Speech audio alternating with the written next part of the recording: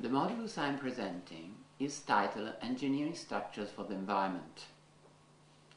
This modulus is mainly focused on the design of sheltering structures, or better, of civil structures under exceptional actions.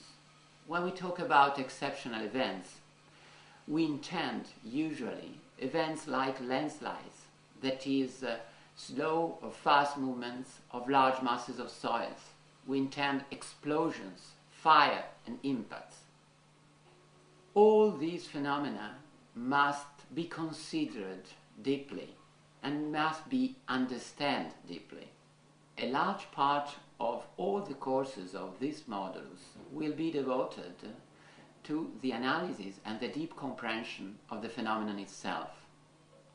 All the students will attend this modulus are expected to follow a path starting from their understanding of the phenomenon, from the analysis of the actions arising during the processes, passing throughout the use of sophisticated numerical and computational tools, and all the students in particular are expected to arrive to the solution of a real problem.